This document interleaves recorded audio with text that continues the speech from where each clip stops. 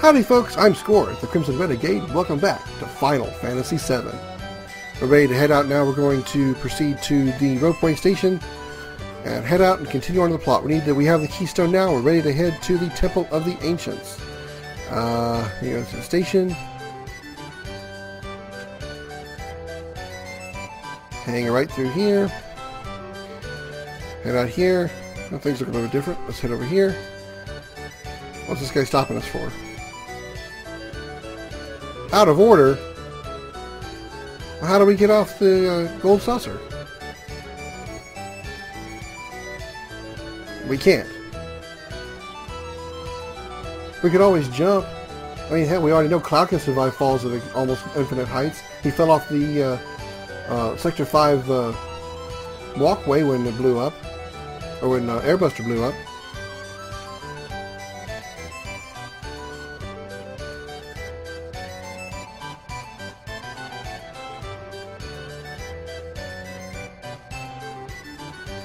Alright, looks like we're going to go to the hotel for a while. We have a whole bunch of new people on our party, so let's do some exposition. Let's catch up on the story of what we've been doing. Right? Right.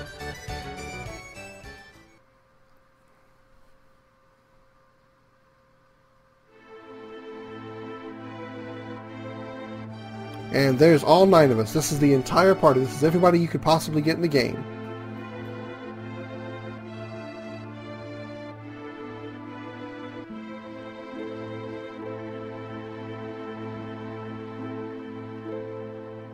I didn't get a chance to show off this area. This is the Ghost Square. I wanted to come here eventually and show you guys each of the different squares in this area, but after you get kicked out of the Gold Saucer, I just wanted to proceed on with the plot.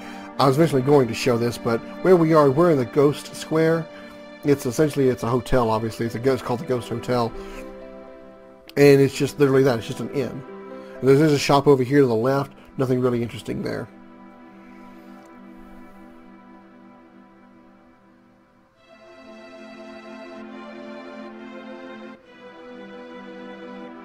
No, that's just you, Barrett.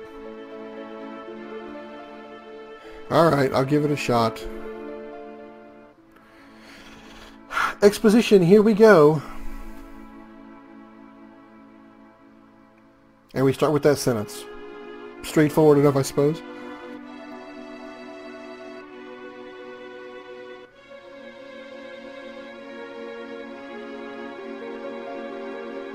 Okay. Oh, Eric's got to put her 2 cents in.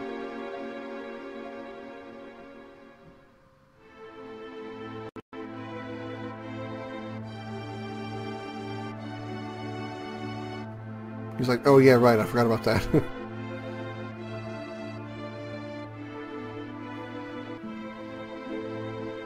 Okay.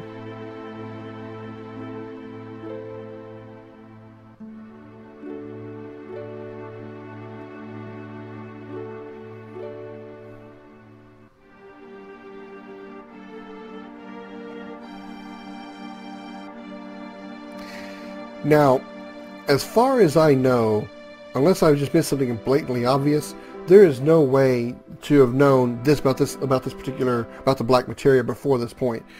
The closest reference we had to it was when we talked to the guy that gave us the information about the keystone being in Dio's hands, and we got the great gospel from him. He mentions ultimate destructive magic. That ultimate destructive magic is summoned by the black materia. So now, the term black materia is never said at this point. So if you're confused if you're playing this game yourself and you're confused by this sudden announcement of the introduction of this black materia term, don't be, because you didn't miss anything. This is where basically we're explaining the point of the black materia, the whole reason that Sephiroth is trying to find the promised land, apparently. So don't be surprised or confused about this term black materia. If you thought maybe you missed something in the dialogue, you didn't. This is the first time it's actually mentioned, aside from that little house that we talked about, where they mentioned ultimate destructive magic. They didn't specifically say black materia, but that is what they're referring to.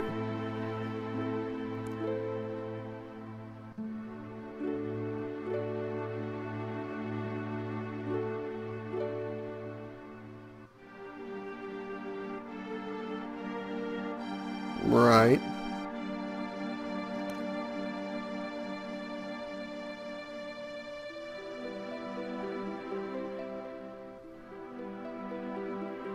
Organization 13? No, not the same thing.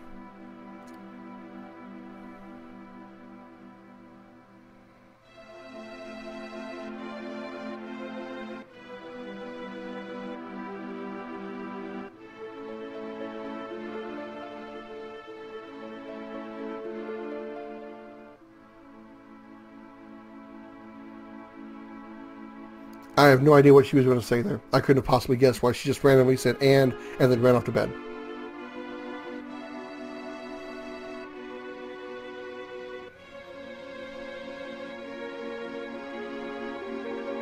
Yeah, what about the black material? We didn't really finish about that. Oh, good. Meaning he doesn't feel like explaining it right now.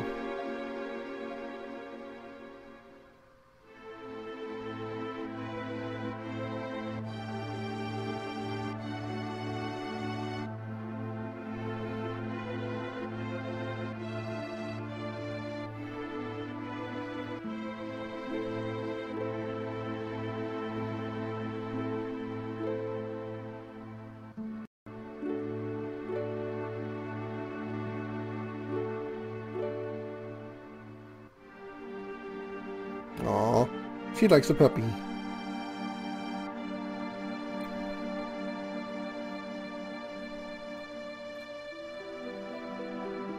Meanwhile, Sid has been unconscious this entire time, sleeping.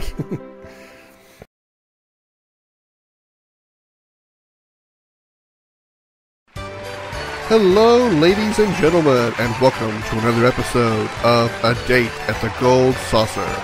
I'm your host, Scoryth, the Crimson Renegade, and today we find out who our bachelor has chosen to go on a special date at the Gold Saucer. First, let's meet our bachelor. He's 21, a former member of Shinra's SAUCER program, and now works for a mercenary organization fighting against Shinra called Avalanche. He likes cross-dressing, motorcycle riding, and hitting things with his really, really big sword. Straight from the once burnt down but now somehow not burnt down town of Nibelheim, meet Cloud Strife. Now let's meet the potential dates. Date number 1 is a gentle lady whose hometown has yet to be revealed. She's an ancient, yet only 22 years old. Currently residing in Midgar, her hobbies are selling flowers, roaming the Sector 5 slums because she's used to danger, and forming fast relationships with men who fall through the roof of a church. Meet Eris Gainsborough. Date number 2 is a martial artist from the same town as our bachelor, Nibelheim. In fact, the two knew each other when they were young children. She likes to... oh, let's face it, she's got really, really big tits. All she would need to do is flash him once, and Cloud would be plowing her right where she stood. Come on, you know there's no bra under that tight shirt. Anyway, meet Tifa Lockhart. Date number 3 is a ninja from the distant island town of Wutai. She hates boats and airships due to her severe tendency for motion sickness. She's also quite young, only... wait, is this right? Can we legally have her on the show? Oh, well that's not my problem. She's also quite young, only 16 years old. If she is chosen by our bachelor, Chris Hansen is on standby backstage waiting to tell Cloud to have a seat. Meet Yuffie Meet Yuffie the Jailbait. Finally, date number 4 is also a member of the anti-Shinra organization Avalanche. He is apparently exactly what the Japanese think black people are like. Huge, muscular, bossy, carry guns, and talk like Mr. T. His favorite pastime is sitting on the Gold Saucer gondola in an awkward silence, then breaking said silence to bring up his white, adopted 4-year-old daughter, Marlene. He's an absolute 100% racial stereotype. Meet Barrett Wallace. Now you've met the bachelor, you've met his potential dates, now it's time for him to decide who he will take out for the date at the Gold Saucer. His actions and responses have been made. The moment has come. The date who gets some one-on-one time with our bachelor, and this episode's winner of A Date at the Gold Saucer is... Date number 2, Tifa! Congratulations, you two win tickets to the live show at the event square and a free ride on the gondola at the round square. That wraps up this episode of Date at the Gold Saucer. Join us next time when our dreamy bachelor from Xanarkin, get it, chooses between a timid but bold summoner on pilgrimage to save the world, a bitchy black mage with big tits, or a 16-year-old Albed girl. Seriously, what is with square and jailbait? That's next time on A Date at the Gold Saucer.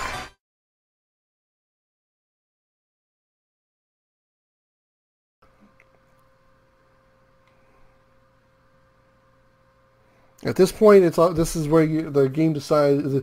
This kid, like, who the date is going to be going to depend on what you do throughout the game, the responses you give to not only NPCs but also the characters themselves. I have given you a few hints throughout the game and tips as to what I'm pretty sure affects the romance options or the date options one way or another. I don't know all of them that well. Some of them are pretty obvious. Like if you're talking to, say, Tifa, and you've got kind of a positive answer and kind of a negative answer, if you go toward the positive answer, obviously that would gain points with her. Negative response would have lost points with her, so on and so forth. There's some conversations with NPCs that if you answer them one way and that person's in the party, it may gain romance points with them or lose romance points with them. A lot of that happens really early on throughout Midgar and Calm, not so much after you leave Calm. There is some things that do affect that, but most of it is during the opening part of the game in Midgar and once you reach Calm.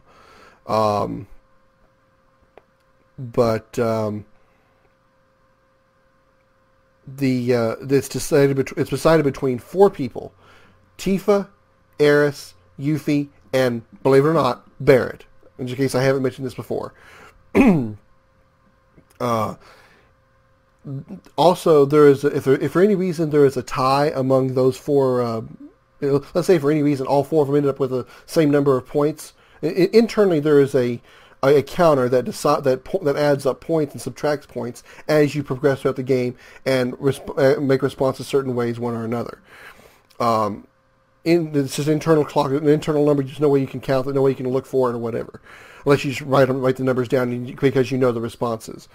If for any reason all 4 of them are tied in their number, it would go in the order of priority, which would be Eris, then Tifa, then Yuffie, then Barrett. So if all 4 of them were tied, you would get Eris no matter what. If the highest spot is tied, it's going to go among that priority order as well. So let's say it was if Yuffie and Barrett were tied for the most, Yuffie would be the one you'd go on the date with. If Tifa and Barrett were tied for the most, it'd be Tifa you'd go on the date with. So you see what I'm saying? In priority order, it would be Eris, Tifa, Yuffie, Barrett. So if any of those are tied for the highest, that order is what it would go in for priority order. So if Barrett was tied with anybody for the highest, he would never be in the date. It would always be one of the females that would get the date. So at this point, whoever has the highest number would be the one you go on the date with, regarding priority order, of course, with barring a tie. So obviously, I got Tifa for this one. So let's okay, let's see how this goes.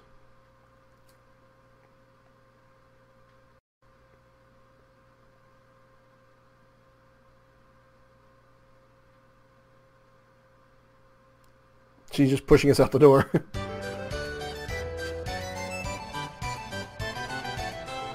Oh, other things that affect the romance system, the dating system, is when you put party members, when you have party members join and leave.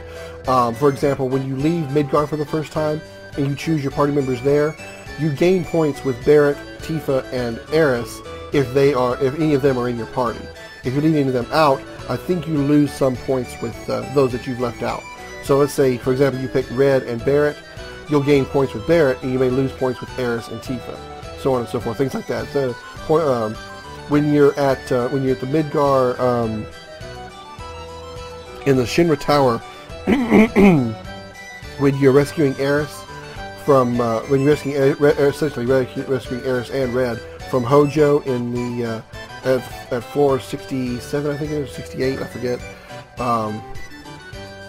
whoever you choose to protect Eris, they, I think, gain points if you have them protect Eris while you fight the boss.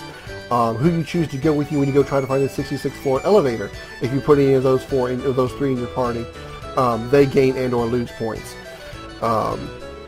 When you leave Calm, I think you actually don't get an option to change your party there. But let's say early on, responses that you make and responses that you give to NPCs depending on who's in party, and also who you pick for your parties when you form parties in Midgar up to about Calm, helps to choose who gains points, who loses points, and so forth like that. All right, so let's move on. Going to the event square where there's this is a little stage here where they do a little show. 100th couple, huh? I don't see 100 couples out there in the audience though. Oh boy. God, what? Okay. Let's see how good Cloud is at improv, huh?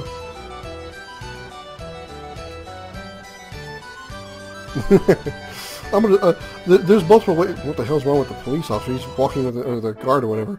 I'm gonna have some fun with this. You can do this multiple different ways, but I'm gonna try to have a little fun with this one. Peaceful Kingdom of Galdia.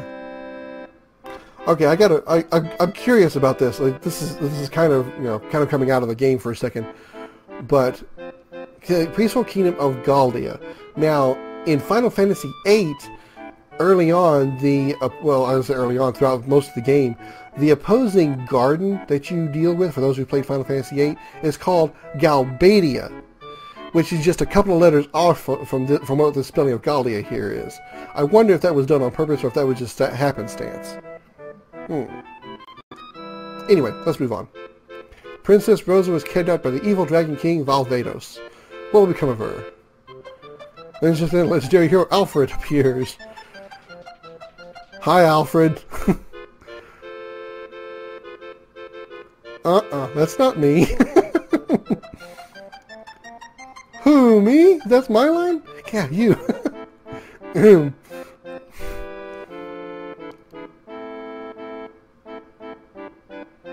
Please, talk to the king. Okay, let's talk to the king. Uh-huh. Right. Talk to the one who can help me, huh? A wizard just came on stage, so do I talk to the wizard or the knight? Let's talk to the knight.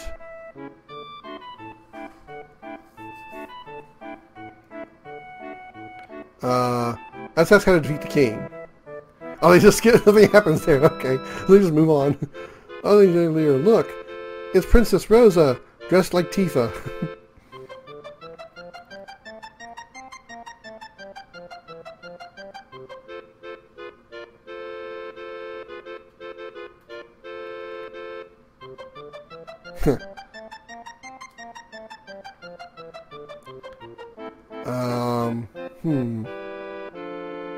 We'll go with that knight.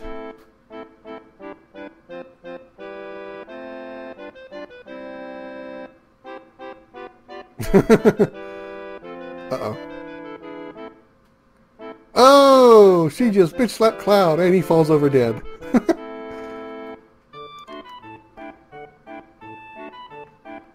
Tifa kicks the dragon off screen. The new legendary hero is Rosa. I was trying to get that way for after. I like screwing with that little scene a little bit. You could do it the right way if you wanted to, and you'd end up kissing Tifa on the hand, but I wanted to screw it up. Alright, now we're going to go to the round square, where we're going to do a little gondola ride.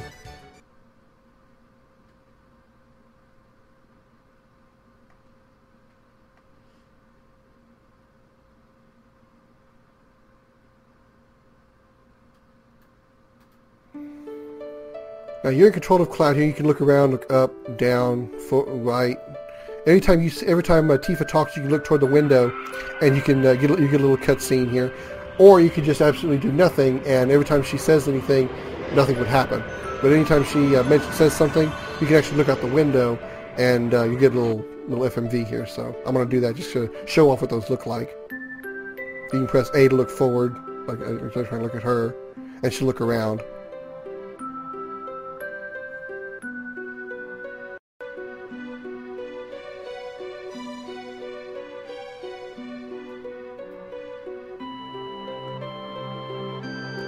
This one we can't avoid. I think we missed one, maybe because I had her looking around. But usually there's two you could look at before you do this one. This one is going to happen regardless, because I couldn't turn Cloud toward the window. He would do it. He did it automatically. So this one is going to happen regardless.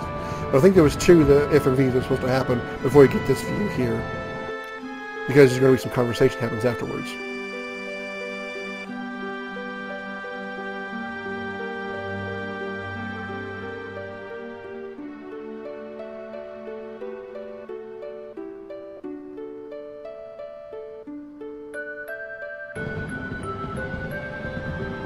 I'm not going to control the dialogue here either.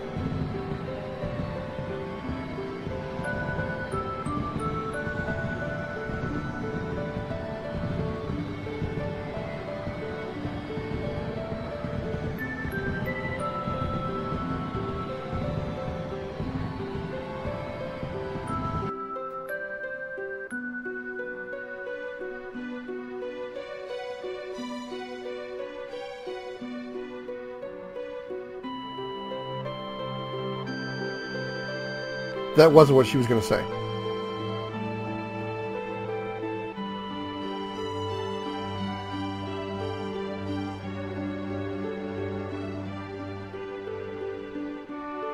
Are you really that dense, Cloud?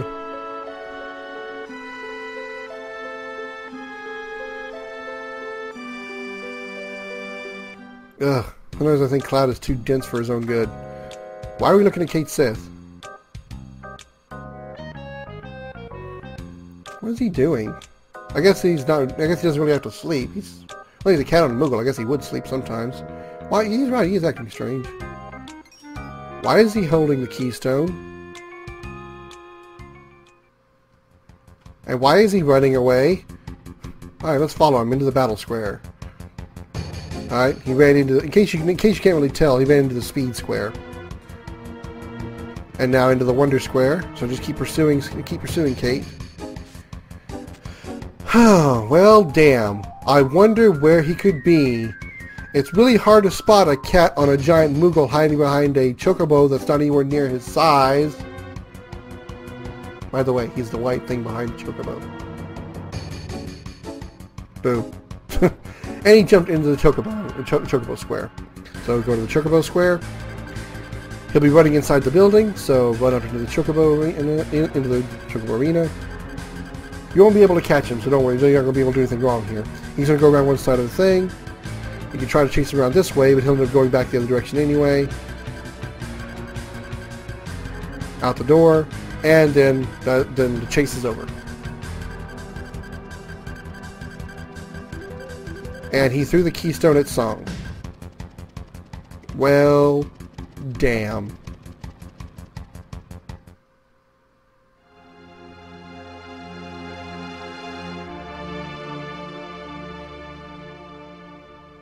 The spy is revealed.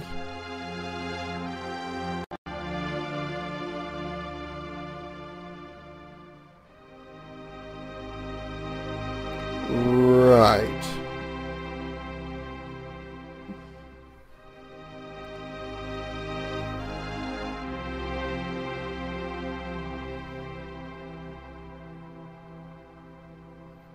So it's not even a real cat, it's a toy cat, it's a puppet.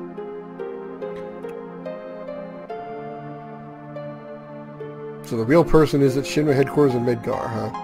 Wow. I'd like to know what kind of radio-controlled device he's using to be able to control this cat from that far away. Half a world, actually. That's some good radio contact.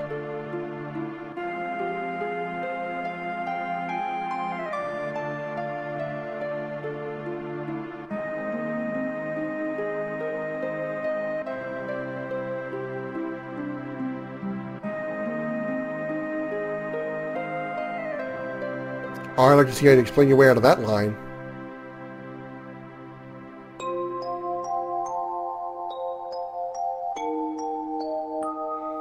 Well, technically we get paid every time we kill an enemy. Somehow money drops off of them. Bet you now to think about it, it's kind of weird. How does guild drop off of random monsters we kill in the field?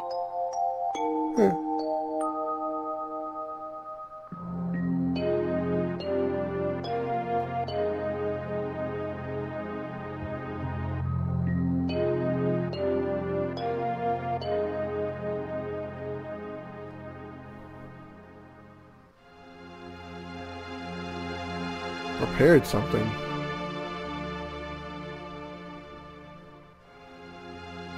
Uh-oh, he has Marlene.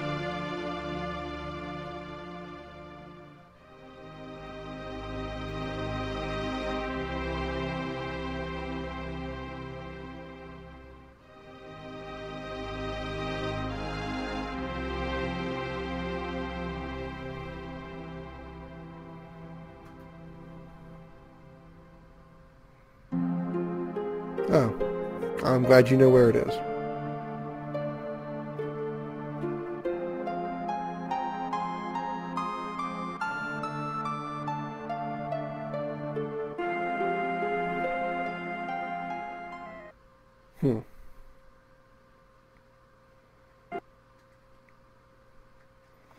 Alright, well, that date ended abruptly and sadly. Oh well, we're by ourselves in the hotel room. Before we leave, let's go over here, open this up. We get an elixir. Alright. You can open it up as many times as you want, you only get one elixir out of it. Alright, now let's leave. We meet up with everybody else. I was gathering an elixir and thinking of ways I could beat the head off of you, cat. Take the tiny Bronco east towards the sea. Very vague. Yeah, very, very vague.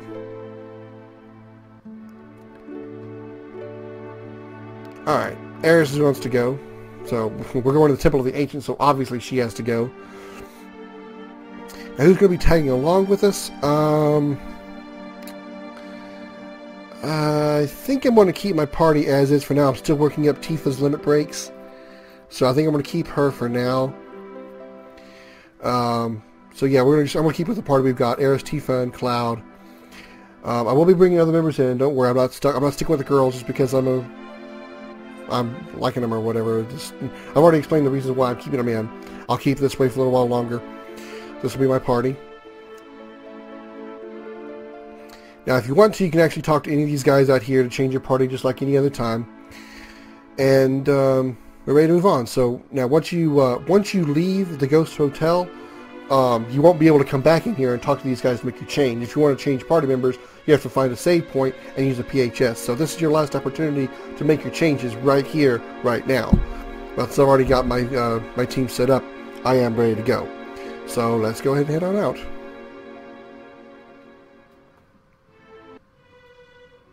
Here's the Ghost Hotel.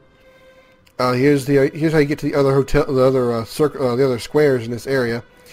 Here's the station. This is, I mean, some of these are kind of hard to read. This is Chocobo. This says Battle. This says Round, Wonder, Event, and Speed. So station is obviously where we want to go. The station is where you go back to the beginning of the area. You know, how you leave the